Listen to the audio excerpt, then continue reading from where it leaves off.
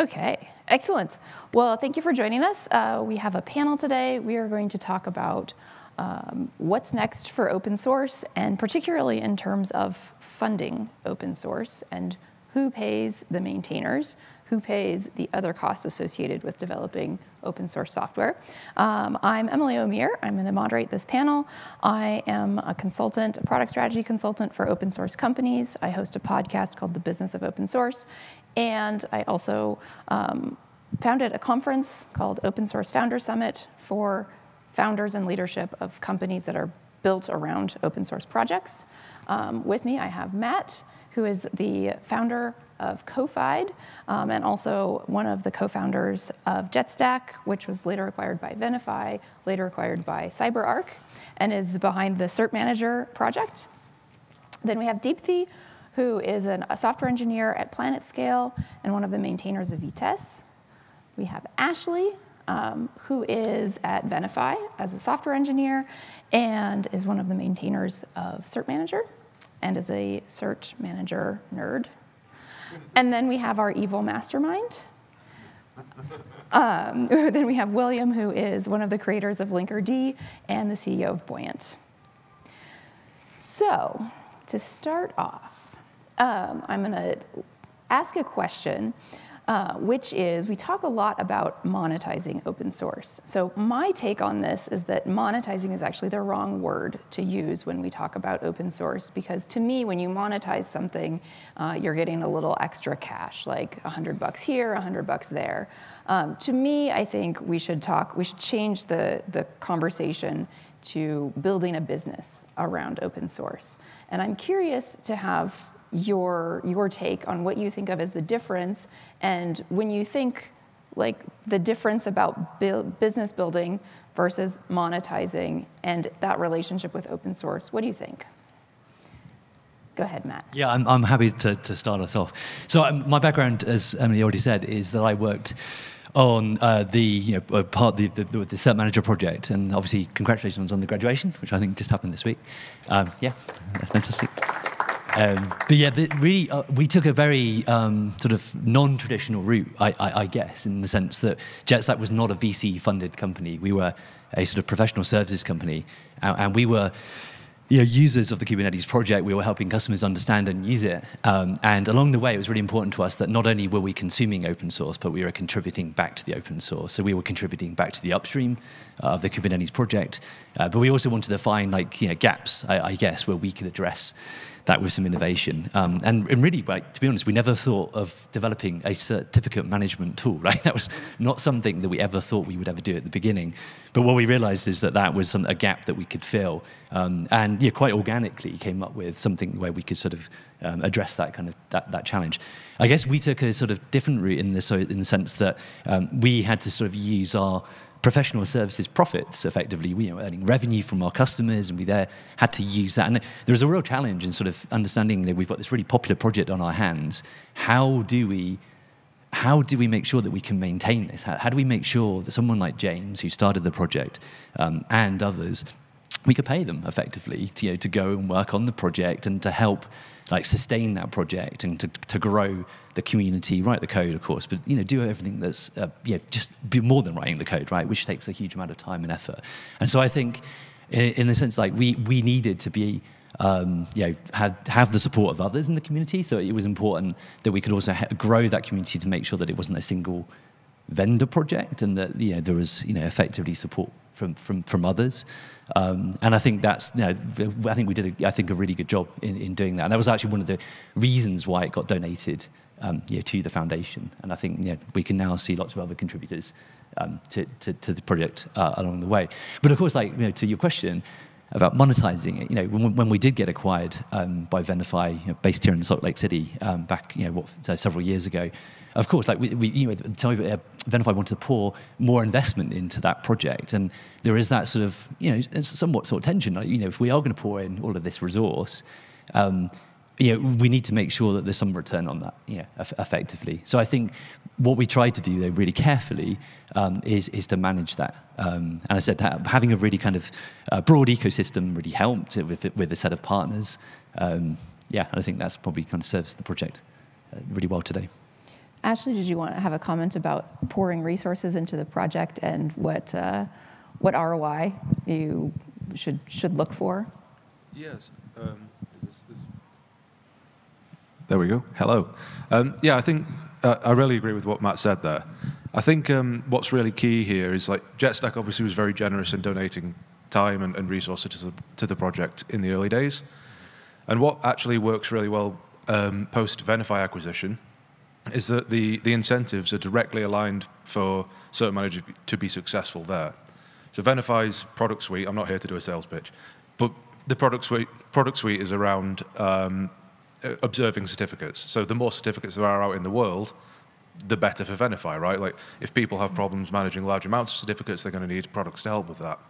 Part of the beauty is that directly incentivizes us to make Cert Manager as good as possible. We don't need to like do anything shady or sneak anything in there. It's just if it is successful and helps people to issue certificates, then it directly incentivizes product. So I think incentives end up being like a key thing that we have to look at when we're looking at monetizing open source, because it's sort of this symbiotic cycle, right? The better Cert Manager is, the better Venafi does, and vice versa as well. As Venafi is more successful, they can continue to be incredibly generous with the amount of time that they dedicate to the project. Maybe they're not generous. They see an ROI, and therefore they make the investment. Yeah, that's true. That's true. That's fair. William, did you have anything you wanted to add about particularly aligning incentives? Boy, do I. No, so, Emily has heard me say this before, so, apologies to have to hear it again, but I've been involved in open source, since the early days of Linux when we were passing floppy disks around like the lunchroom.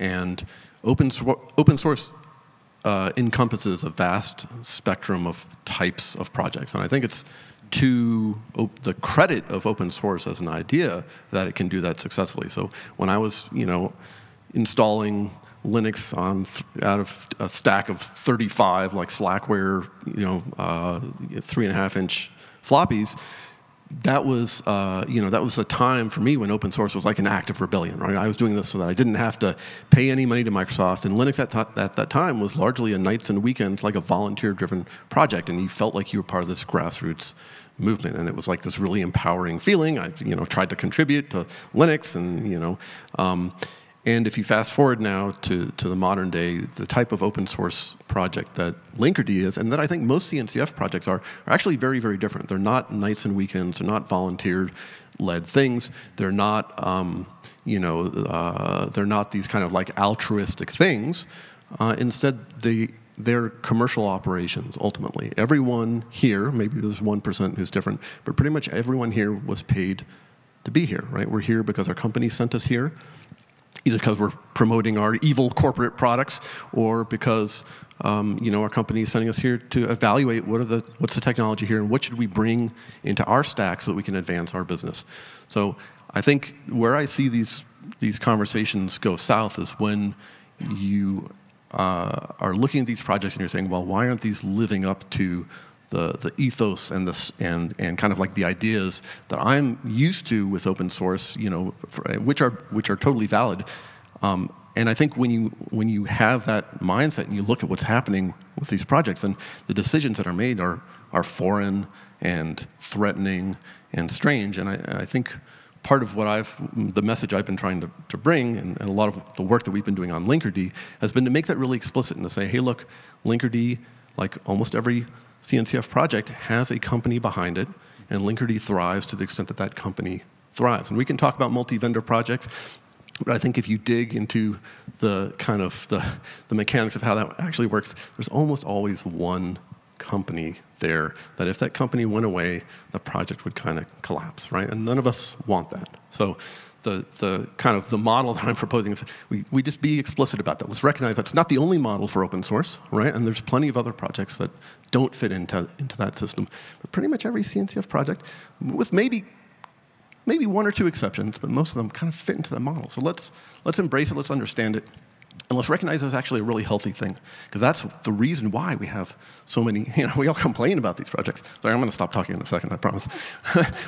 we all complain, you look at that CNCF landscape like diagram, and it's like looking at the, the bars of a prison wall. You're like, what am I supposed to do? I've got to pick, a bunch of projects, and there's 10,000. But that's actually really healthy.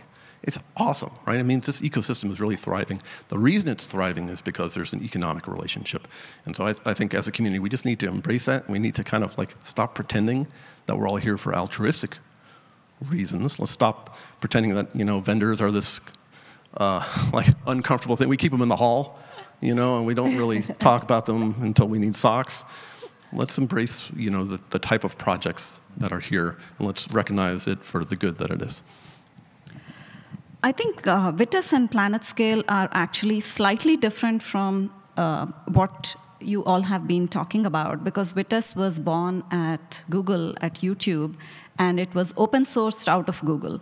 And to give credit where it's due, Google seems to be one of those companies that has actually open sourced many projects that they don't monetize. So there is still an element of altruism in the open source community.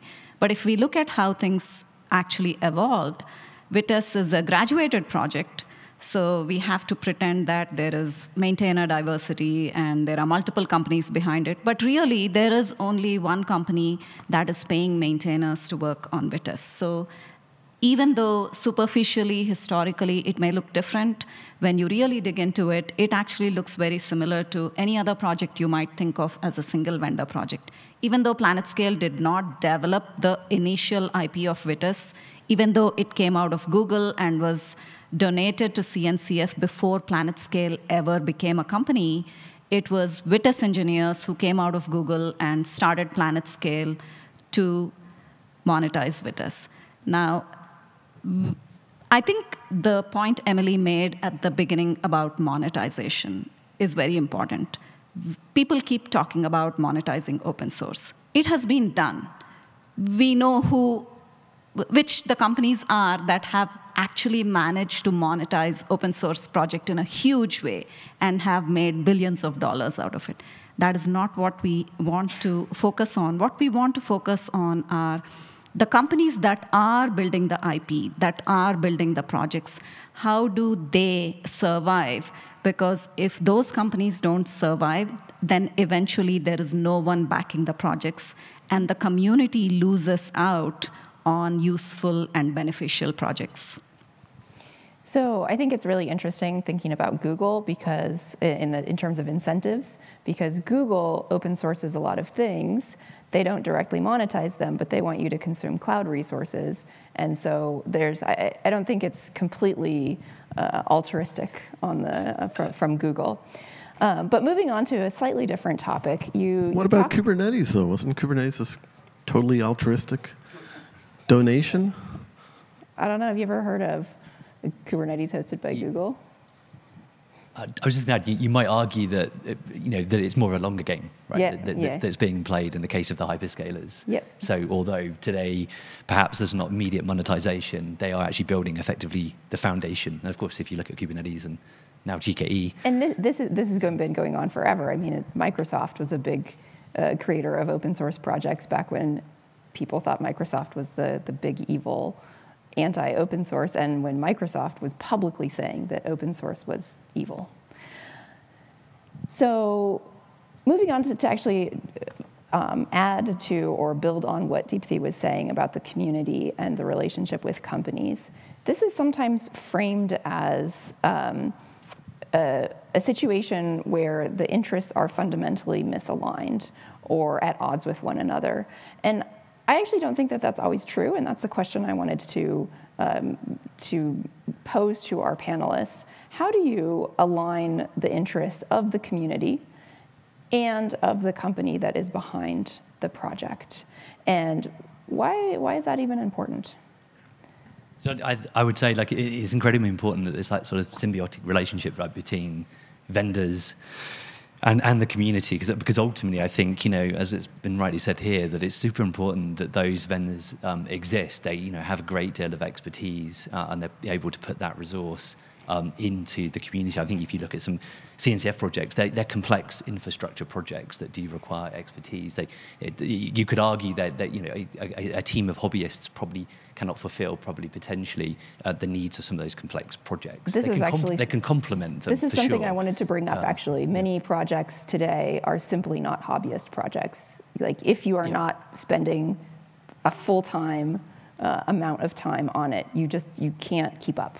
I think I agree, and I think with you, Willem, you made the point. There's just such a variety of open source, and the very fact that there is a variety of open source is fantastic, right?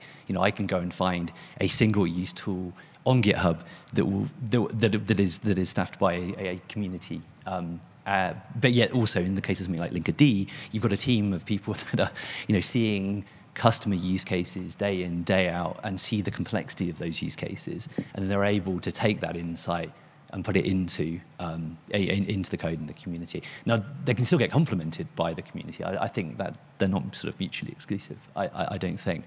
But I think it's really, really important for the health of some of these projects that you do have vendors that have successful businesses. Perhaps with new models, right? I think we're seeing new business models form, and I think we will probably still continue to see an evolution in those models and an evolution in the licensing as well. We've already seen in recent years, SSL, PL, BSL. I think there's some newer takes on how to do licensing in this open source world. But I think both can and should coexist. One of the reasons it's important to have a company backing projects like the ones we have in CNCF is that most of the adopters are commercial entities. And when people are adopting something to run in their enterprise, the vast majority of them actually do want some kind of guarantees around that software. They don't want to just download something from GitHub and YOLO it. And you also have the security requirements around software that is deployed in any commercial environment today, any enterprise. And it's just not reasonable to expect that volunteers are going to worry about all of those security and compliance type of things. And those are the things that the companies backing these projects are able to give to their users that you would not get from a pure volunteer-run open source project. So we are actually expecting a lot from these projects that are part of CNCF versus what you would think of as typical hobby projects. I'm going to download something and run it in my home lab. I'm building a personal website. I'm just going to get a JavaScript component off a repository. That is totally different from the kind of compliance, from the level of reliability you expect from something that you are running in an enterprise environment where you're serving customers who have expectations that things will work to a certain level of quality. Yeah, that's really well put. I think this is a really sort of deep ocean that you can get into here. I think there's something really interesting about what people actually expect from these projects as well. My default is to be really positive about open source. Like I taught myself to program as a teenager by reading open source and learning that way, right? That's why I work in open source now. I believe in it for its own sake. But it's also important to say that like a lot of people are incredibly entitled when it comes to software that they're getting for free. And part of the process of working on these projects is knowing when to say no as well. Venafi sponsored a long-term support release of Cert Manager as an example, which we were always very clear was a one-off thing with no guarantees for the future, but we are now starting to see people demanding that we release another one, right?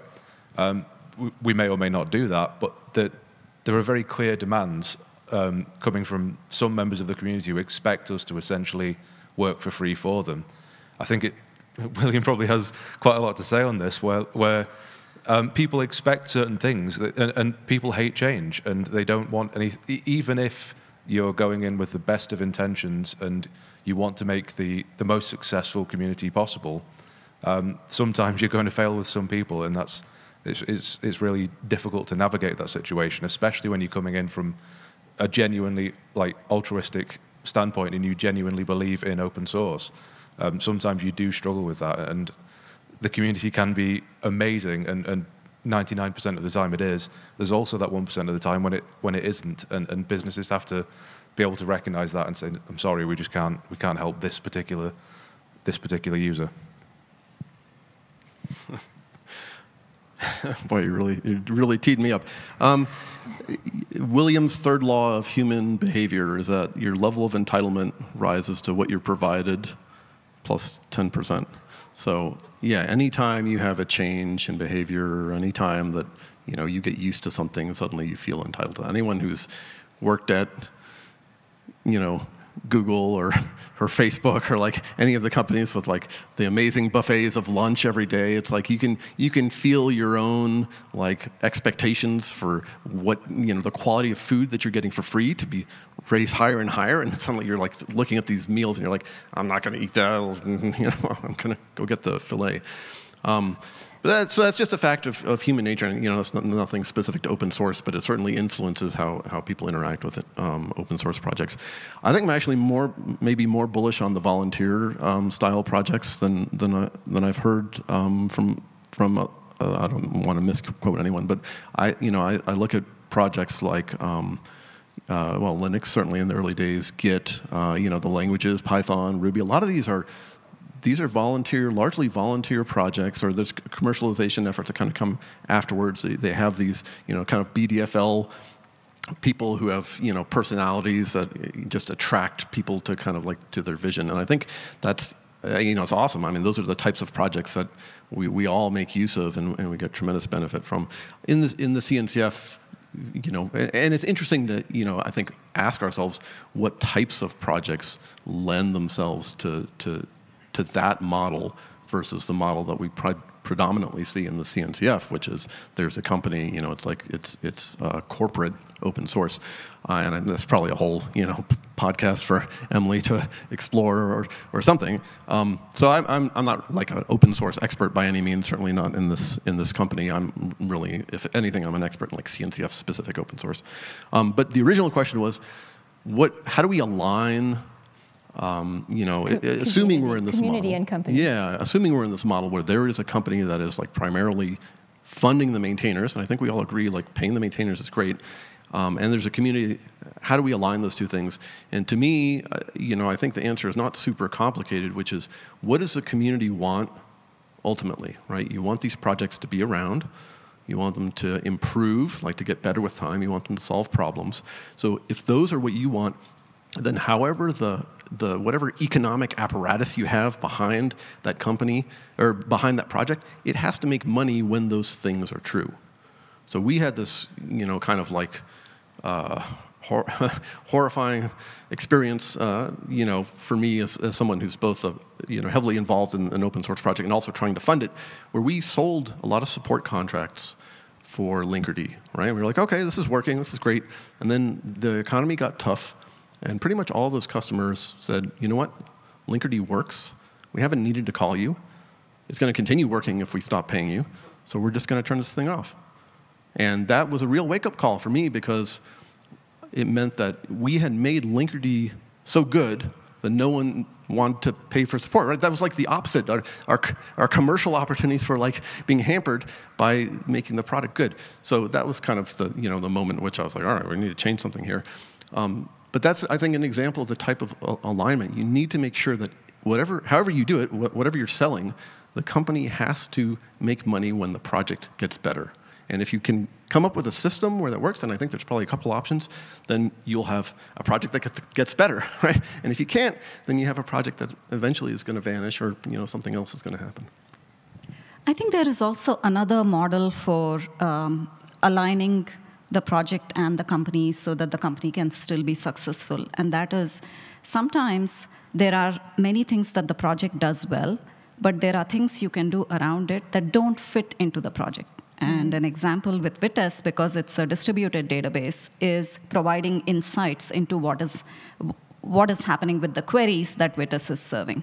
That doesn't fit into the project because you have to accumulate sufficient data in order to actually provide that. So at PlanetScale, we have a query insights product which runs where we have a Kafka pipeline. We collect the data, we persist it, and then we show you what are your fastest queries, what are your slowest queries, how many times are you running them, et cetera, et cetera. Those things are not possible with the project alone because it's not up to the project to provide a persistent data architecture. People have to build those data pipelines themselves. So by providing value above and beyond what the project is doing, it is possible for the company that is backing the project to actually be successful in selling something that is built around the project. And I think, Deepthi, you just hit the nail on the head with you have to provide value above and beyond whatever the project, whatever value the project does, because that's how you build a company. Just to add there, yeah, go ahead. Yeah. But I think back to your first question, you were talking about sort of monetizing it. Perhaps some companies may do that more exploitatively than others. And I think to your point, if you are doing that, the other companies can, like hyperscalers as an example, take open source projects they may not have contributed to so directly, and then take that and build above it in the same way. So maybe that's a good thing, right? There's a level playing field.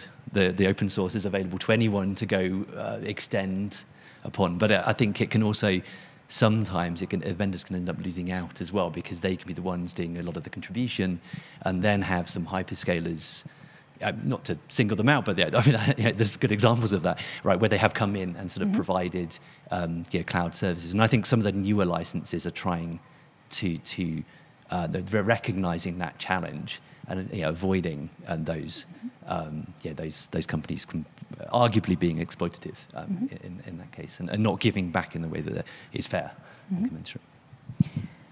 So as a maintainer of a project, what concrete steps should you take to ensure that your project is going to have financial sustainability for the long term? If only I could answer that easily. I mean, I think what's really interesting that we're starting to see now is, say, the German government is actually now writing checks to maintainers to maintain projects. I think as an industry, we might want to start to sort of look at that idea more seriously. Like, obviously, I'm incentivized to say this, right? But I like my job. I enjoy working at Venafi. I enjoy working on Cert Manager. If I were to realistically think about going full-time maintaining Cert Manager, like, I'm throwing away a lot of security in my life. Like, I'm risking massively decreasing my income. Like, I've got a mortgage to pay. Like, there's a lot of stuff that goes into, living a life that just volunteering on projects doesn't necessarily provide. I think as an industry, if we want people to sort of be able to maintain a project entirely focused on that with no other commercial considerations there, we need to fund it that way. And the way that funding works for open source at the moment, it actually ends up being very much that you kind of end up working for a company because that's how you get to retire at a reasonable age, right? It sounds almost a bit crass to reduce it down to money, but I think that is a thing that as an industry we might have to encounter. And as I say, Germany is looking at that. Some organizations are working on that. I think it's an interesting discussion for the industry more widely as well. I think maintainers need to advocate for the community to give back. So one of the founders of Drupal, Dieter, I hope I'm not saying the name wrong, wrote an article that I keep referring back to. There are makers and takers in open source communities, and open source governance models need to evolve to incentivize makers and disincentivize takers. And we really need to be going out there and saying, hey, if you are deriving value from our project, how about giving back? And so far, it's been in the form of code contributions, but it doesn't have to be. It can be community building, it can be documentation. It'll be really great if the CNCF could come up with a way in which adopters, end users, can actually sponsor projects versus it always being vendors. And in this conference, the focus is on end users. Vendors are in the sponsor pavilion sandbox. You're not supposed to talk about your company or product outside of that because the conference is targeted towards end users. And the organization primarily exists to serve end users and adopters of technology. There needs to be a little bit of a shift there where end users can sponsor the projects that they are actively using and getting value out of. I think particularly like that model where we shouldn't just sort of see vendors as the only route, I mean, through subscription or kind of enterprise subscription. I think being able to contribute in other ways. I mean, the early days of JetStack with Cert Manager, we were actually given effectively kind of some sponsorship, and that was really able to propel us into getting some of the initial development team. So I think it doesn't actually necessarily have to be in the sort of the form that we're all used to at the moment. It can actually be in the form of sponsorship. I think to your point actually as well, like 70 to 90% I think of software now has open source in it, throughout the stack, and so there's this sort of critical dependence on open source. So I think governments need to realise that and sort of support it through kind of some kind of state intervention. So there are other routes to funding, right, other than just purely enterprise means. I kind of disagree. I think, all right, William's second rule of human behavior, which is when times are tough, especially, everyone is going to act in their economic best interest. So if there's any model, and maybe I'm misinterpreting what you're saying, if your model for getting money to your project is kind of a volunteer thing, or it's a sponsorship, or it's like a please, you owe me, you're using this thing, then as soon as times get tough, that money's going to vanish. You have to get people to put a value on your project and take it to the point where if that value is not worth what they're paying for it, then they say no, but if it is, then they have to continue funding it. That's the only model that I think really works in the long term. I actually agree with William, but also the other thing is times get tough for governments too, that I think sometimes people overlook. We have time for one or two questions, if anyone. Okay, you guys raised your hand at exactly the same time. There you go. The green jacket. That's you, Richard. Yeah. Oh, sorry. There's a microphone over there, but if you just stand up and shout, that's... Yeah, we'll hear you. So all of that was very interesting. I think there's another aspect of open source, and I'm thinking about how Meta, for example, is suggesting Llama is an open source project, and the thinking and the strategy behind that, I think, is more around, more around momentum behind the project rather than anything you were discussing here. So I'm just wondering, do you think Llama is an open source project? Thoughts about what Meta is trying to do with that project? The question is Llama an open source project? Who wants to take it? No opinion. From my understanding, I mean, it doesn't meet the requirements of the OSI, for instance. I think the challenge is that it's not really open source in the sense that we've been very much used to. It's open model, and effectively, I'm no AI expert, but it's all about the weights of those models, as opposed to all of the machinery and all of the code behind it, which is not open, of course, in the case of Llama, right? And others, I hasten to add. But so I think that's why I say earlier in the panel, I think we're going to need to re-evolve some of our licensing to take into account some of these newer kind of assets, right, that are not so much source in the traditional sense. But no, my understanding is that they're not open. Quite whether they change that, I don't know. But I think, and the OSI just released a definition of open source AI that Llama, I believe, does not meet, and instantly that pretty much no one was happy with, which probably is a good sign that they did a good job. And so I think that's when I think about like what is open source and what's not open source. To me, it's actually a legal question. Like, does it have an OSI approved license or not? If yes, then yes, and if no, then no. But there's all these other things that are wrapped up in open source. But to me, it's a binary, and that's what it is. But Ashley, I think you had a... Yeah, we've got like 50 seconds, so I'll have to be really brief when I throw this fireball. But I think what we call open source may actually have to change in the more general sense. I think looking back at, no hating here, but like what HashiCorp did with Vault and Terraform, for example, the fact that they had a CLA which allowed them to relicense it en masse at their own direction, I'm not sure that HashiCorp's products were ever actually open source as I believe it to be, like where it was open and free to the community, and where people's contributions were sort of owned by them and maintained by them.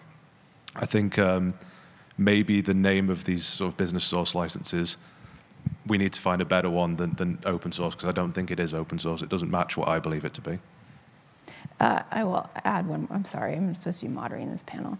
I know there's a company called FerretDB that has marketed themselves as a truly open source alternative to MongoDB. MongoDB does not meet that binary requirement, but MongoDB has sent them a number of threatening letters telling them to cease and desist because MongoDB says, no, we actually are open source. And so I think there's also a pretty big, like, especially for big players, there can be a desire to like redefine what open source means.